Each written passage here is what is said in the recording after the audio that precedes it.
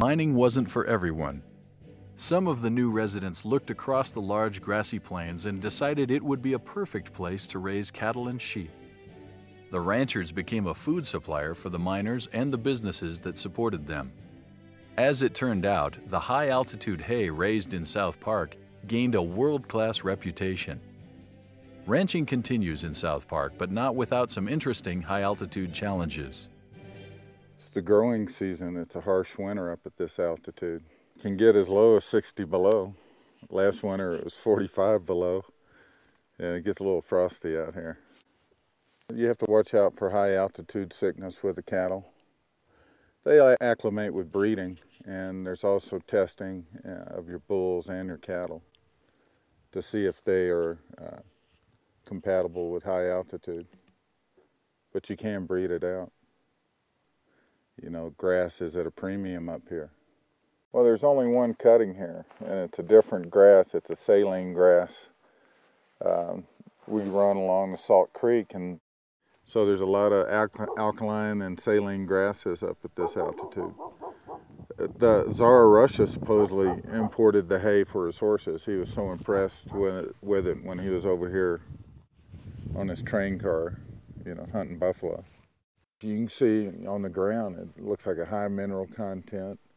You know, the tundra is very tender and it grows very short. It doesn't look like much grass, but that short grass has a lot of protein in it for the cattle. They enjoy it.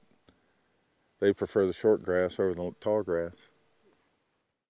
It's just taking care of animals and being a good steward of the land. It seems like the last standing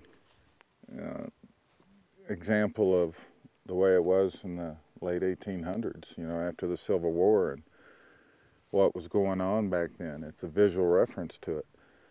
And that's why it's important to maintain it and keep it operating as a working ranch. And it's what made us Americans, is this journey out into the West. So it'd be a shame to see it disappear, and it slowly is getting eaten up. A gentleman by the name of Charles Hall and Mary Nye, they traveled together on the same wagon train in 1858 across the states and into the territory. Just a few years later, after coming to this area, they wed and homesteaded this ranch in 1862.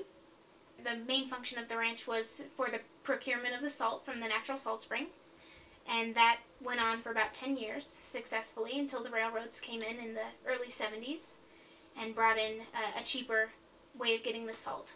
They used a technology called pan and kettle.